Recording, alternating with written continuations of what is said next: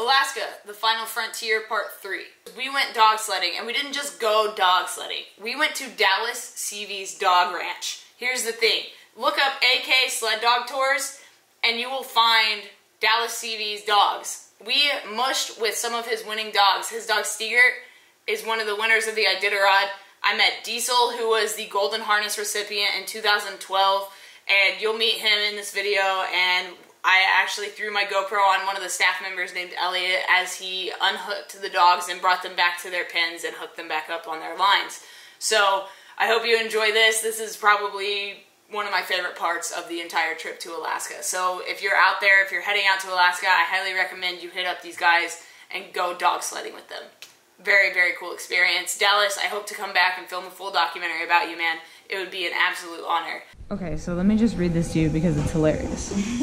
I know that the activity is risky and that by participating in the activity, I might be injured physically or emotionally.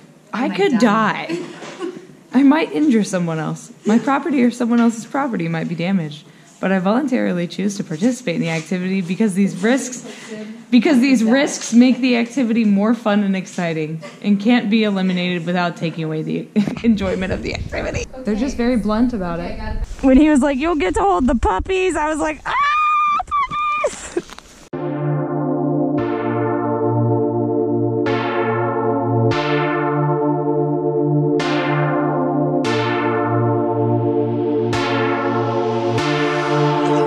Has been updated. Please check it on the map. Whoa. That thing just talked to you? My phone? Yeah. Yeah. What did it say? It said, "Please update on the map." Yeah, lots to say, but I don't think I can fly it here. It's telling me I'm in a no-fly zone for some reason. Probably because the train tracks. Hold on, we'll find out. It's also raining, so it's not really good conditions. But I'll be really sad. We're in a Class E right now. What's that mean? It's just one of the different types of zones for airports. Oh, because there's a fucking airport here. Duh. The home point has been updated. I can't fly it. Well, that sucks. But what are you gonna do? There will always be next time. I don't know how they blame people for these things when they're so regulated. They're way more regulated than I thought they would be up here. Like, literally, I didn't think they would have all this. You know what? This whole fencing. I bet you 80% of this state has it. They don't let billboards. Like, they're just like, no. They're just on their shit. We're gonna make a no-fly zone everywhere. They're just don't want to deal with this. They're on their shit. They're very smart, though. So right now I'm at a frozen lake, and we were told not to walk on the lake, which is obviously you shouldn't walk on a frozen lake. You just shouldn't walk on a lake. You're not Jesus, so don't walk on the lake. But this whole thing is frozen over, and we're in this really tiny town called Talkeetna. And we're going dog sledding today, and I'm super pumped about it. But I'm pretty sure I'm standing in the lake right now. So I'm gonna move.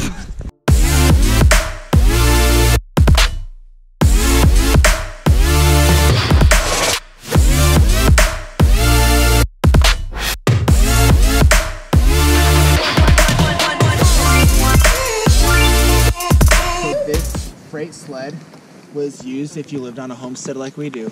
You want to move firewood? Dogs will pull firewood. You shoot a moose on your land and cut it up, 600 pounds of moose meat. It's heavy for you, not for sled dogs. And plus, guess what? They have a bunch of snacks all of a sudden now. These dogs have wolf diets as well. They eat raw beef, raw chicken, and raw salmon. If you were given a house dog what a sled dog eats, call it pork chop in 2 days. Yeah. And then these are a few race sleds, but your sled is very similar to this. You have a seat. That's the big difference. This is called a tour sled. Yours, someone's going to be riding and someone's going to be driving.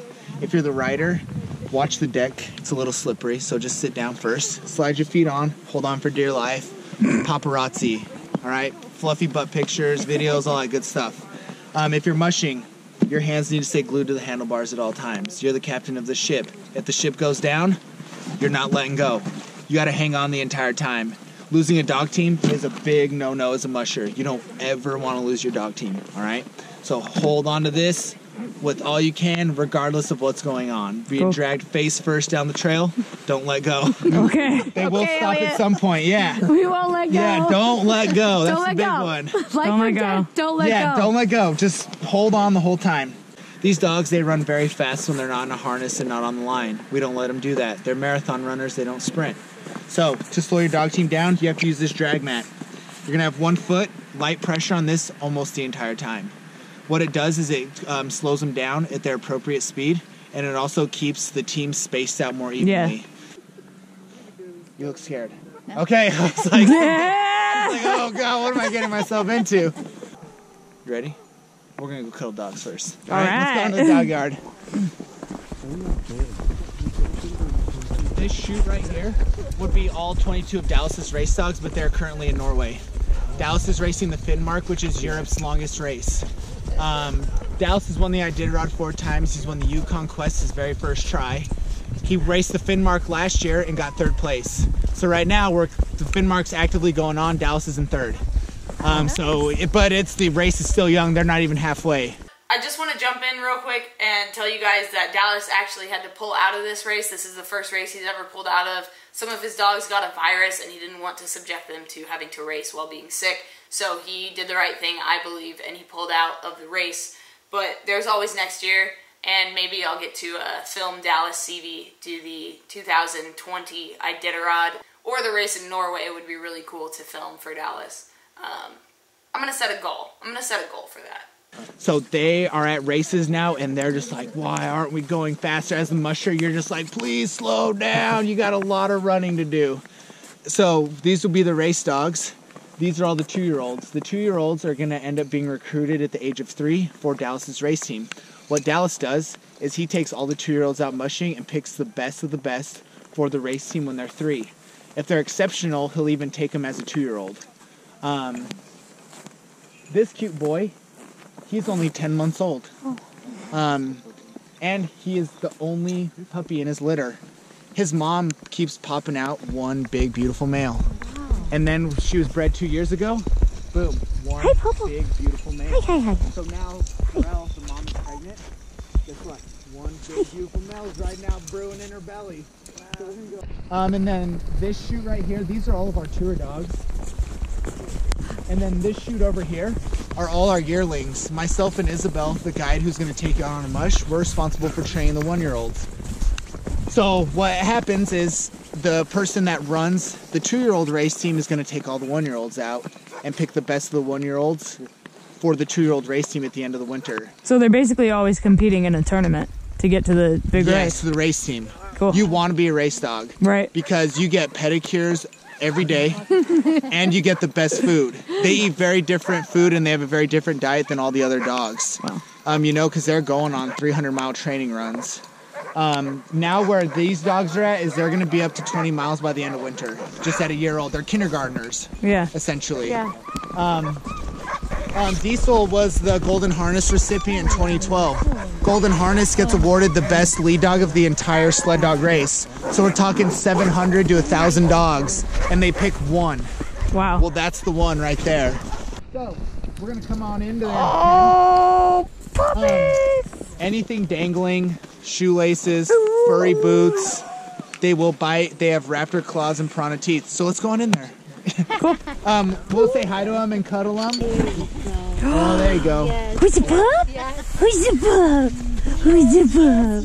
Yes. Oh, hello. Hi. Oh, hi. Hi, the pup. I don't care. You can lick my GoPro. Oh, I'm gonna pick you up. I'm gonna pick you up, puppy. I'm gonna pick you up. Yeah, Feels so good. oh, thank you. Thank you. You want a picture? So sweet. Totally, Yeah. always. So we nicknamed him Popsicle Puppy because he's a little popsicle when he's taken from, you know, he was knocking at All the... working together. Oh yeah, I guess told you. Oh, what are you doing? Are you being shy?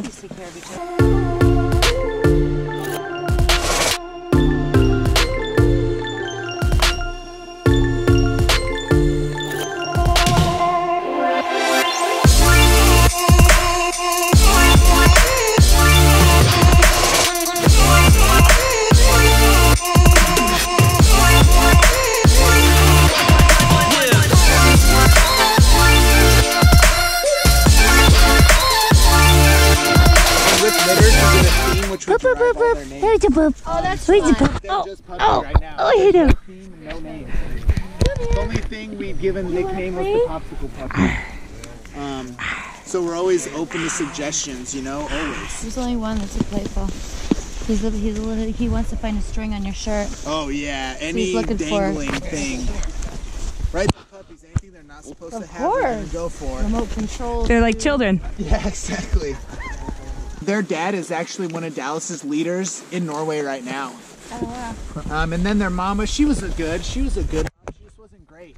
You know, after that stunt that she pulled with the popsicle puppy, we brought her inside into a kennel. Oh, you found something to chew on. For more.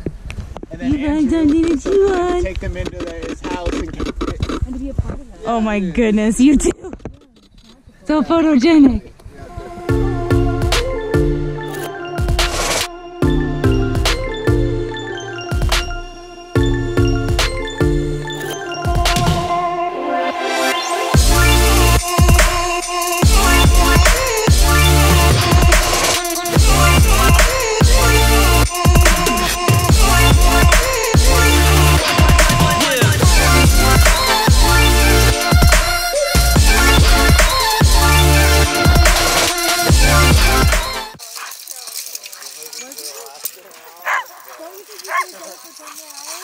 Moses.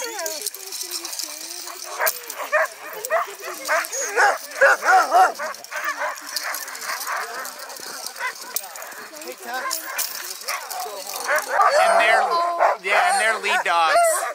But yeah, her I think they're ready. You want to go, huh? Okay. I'll introduce you to all the dogs. Cool.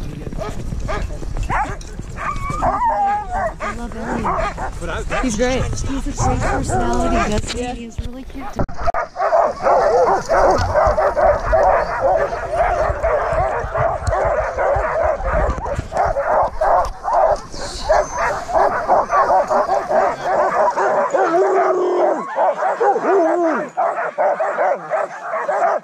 So we have a guy right in front, right? We have people in front of us, yeah. We're in the Not back. a couple. We're in the back. back. Oh, The guy in the black is a guy. he's a right? guide, yeah.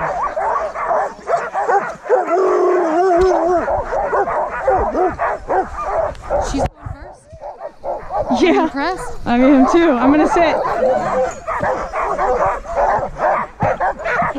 Can you hold this for 1 second? I gotta take my goggles.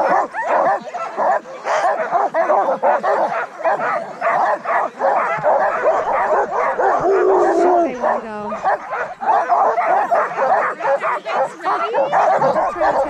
Oh, sure. Do you need help? Can you?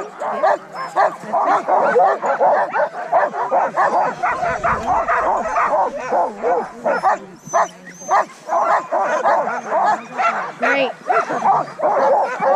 So do you remember what we talked about in the sled demonstration? Let me go through it real quick, okay? Number one rule.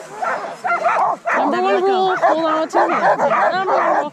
And then you have 2 types of brakes. We have the little brake, and you put the other foot on the go. Perfect. Either way. There we go. Yeah! You're doing great. Remember, you So lightweight. You and I are so lightweight. You're doing great. They're so cute! They're so cute! Oh, they're so cute running! Fucking sick. This is sick. I'm so fucking glad we're doing this right now. Me too. But You know how to believe it or turn, not, right? I'm just riding the brake. All right. Thanks, man. Are we stuck? Go. Mush!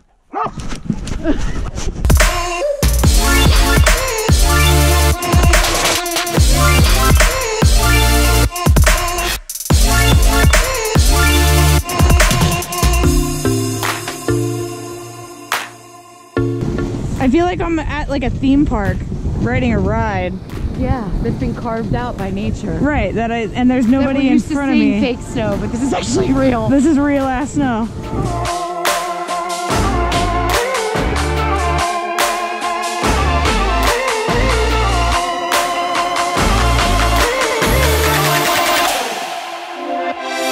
Okay, so right now I'm on the sled. Lisa's driving the sled. It's beautiful out here.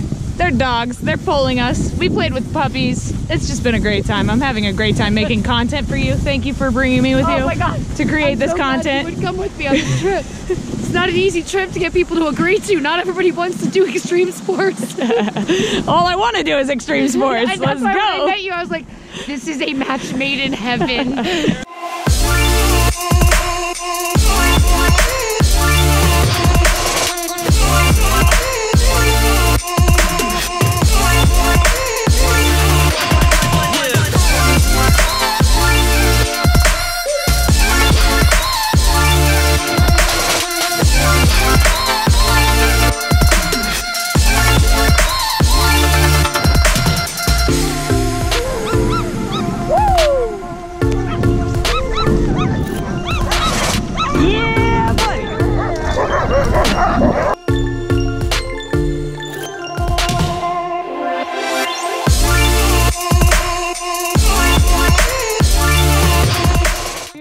For 12 more hours right now. Let's go. Me too. That's awesome. Let's go. It's so peaceful back there. Let's go to Denali and back. What do you say? You see how chaotic and bark, and then you hit the trail. Good dogs. Good dogs. You did so good. Good dogs. Good dogs. Good dogs. You're the good dogs. You're the good dogs? You're the good dogs. Thank you. That was such a good run. You're such a good run. It's a good dog. You did so good. You did so good. You did so good, boy. Good pups. Good pups. Good pups. Good pups.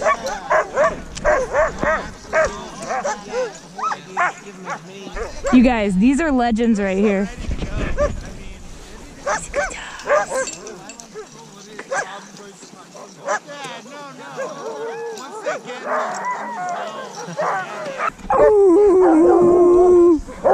Moses is having a great discussion. Moses, I've seen you in movies. Guys, these are legendary dogs right here. Most of them. Some of them didn't even race, but a lot of them were on Dallas's team at one point or another. Come here, Diesel. So this is Diesel. Diesel is one of Dallas's race dogs. One of his older race dogs. And he's a good boy. He's a good boy, Diesel. He's a good boy. If you guys don't know anything about Dallas, there's so many documentaries you should watch. Dude Like Hell did an amazing one about the Iditarod a couple years ago. I'll link it down below if you guys want to check it out. But this is a really cool experience. Hi, Diesel. That's okay. Beetle. Beetle, beetle, beetle, beetle. Hi, Beetle.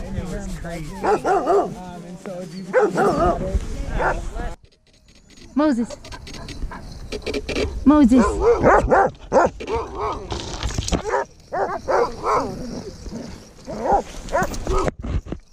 Yeah, I'll get these. I'm just gonna unhook these rescue dogs. Hi, Sipper. Hi, Sippy. Good girl. Come here, pretty girl. Yeah. Give me a paw. Give me a paw. Good girl.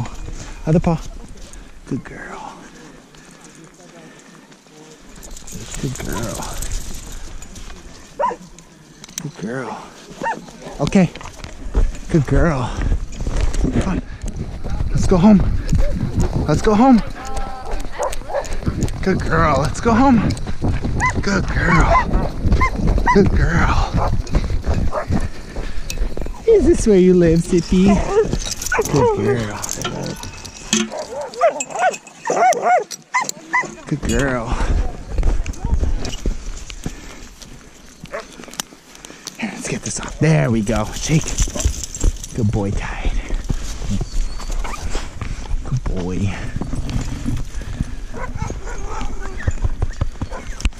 Oh, you cuddle bug. Elliot, Yeah. will you introduce YouTube to these dogs? Because I know some of them from documentaries and movies. Oh yeah. But I know some of these people don't know who they are. So I would love your insight. Yeah, so this is East, and her brothers are North and West, And right now, her brothers are leading Dallas's race team in Norway. East is a 4-year-old. She's one of our tour dogs. And her favorite thing is rolling around in the snow. Oh, I love winter and I love dogs. I love animals. That was a big thing about coming out here and working with sled dogs is, you know, you have a job where you get to be outside all day and work with these amazing athletes. And Dallas, he's great to work for. He has got dogs and sled dogs dialed. To work at this kennel, it's one of the best kennels in the world, really. Well, that was dope. Thank you for the experience, man. Thank you. Yeah, thanks for coming out. Of course. Good job, East. You're such a good girl. Weren't those the cutest puppies? Alright, so the next thing we did, the last thing we did, our last activity was go up in a helicopter. What a way to close out the Alaska trip. Going in a chopper to land on a glacier, and then I flew the drone on the glacier. So, oh, I also wore the Spider-Man suit. If you guys don't know, I dress up as Spider-Girl, I cosplay. There's a whole story about why I do it down in the description if you guys want to check it out. And this was definitely the epitome of this trip. It was absolutely incredible. I hope you guys enjoyed this section of the video, and I will see you again at the end.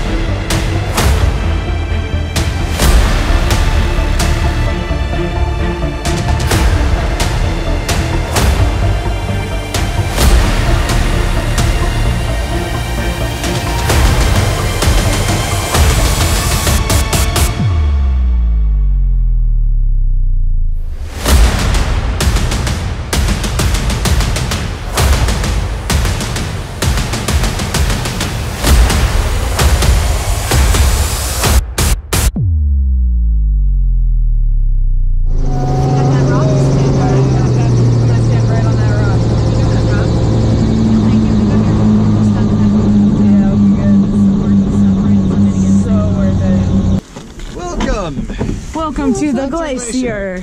Spider-Man Glacier. Spider-Man Glacier. Glacier. That's right. Oh, there's one of those holes I was talking about right there. You can just, yeah, that depression. Right there's a little, I wouldn't step in there. Oh, yep. Yep. Nope. Will not do that.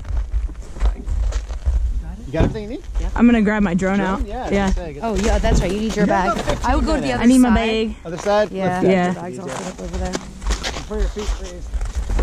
That's a nice bag. Thank you. What kind of bag is that? It's from this company called Wandered. They did a Kickstarter for 20 grand and they got $250,000 for this bag.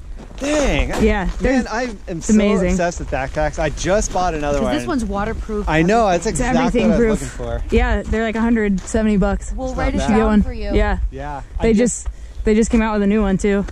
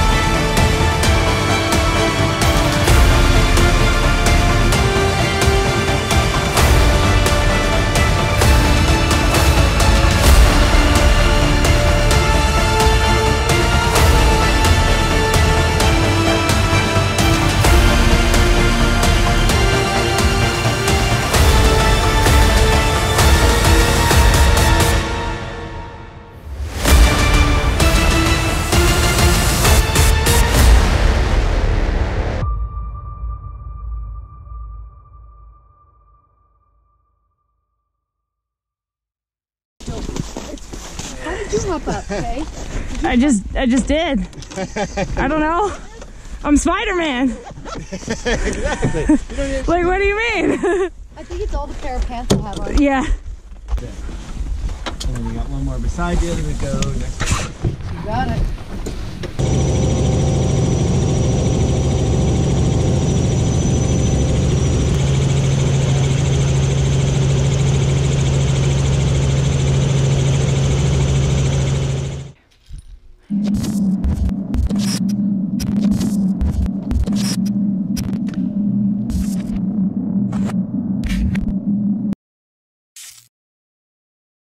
This has been Alaska, the Final Frontier Part 3. I hope you guys enjoyed checking it out. If you guys are headed to Alaska, I hope you check off some of these boxes and you do the activities that we did in these videos. If you guys missed any of the last episodes, go back, go down in the description. There's an eye in the sky as well. Click on another video, watch something else. If you liked this, be sure to subscribe for more adventures like this. Lots of travel happening this year. A lot of stock footage. You guys can actually license my footage through Adobe Stock or Shutterstock or Pond5 or whatever you have a subscription with.